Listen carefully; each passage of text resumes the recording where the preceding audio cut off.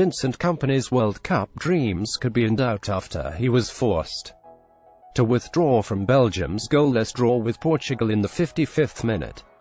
Highly touted youngster Tim Weah and Tyler Adams impressed, but veterans Deandra Yedlin and Bill Hamid fell flat in defeat to Ireland. ESPN FC's Alejandro Marino says the days of players having a divine right to play for the United States are over after the World Cup qualification failure. A young U.S. side started promisingly in Ireland, but the side's inexperience showed in the second half as the U.S. slumped to a 2-1 defeat. Bobby Wood gave the United States a halftime lead, but Ireland stormed back in the second half to prevail over the USMNT in Dublin.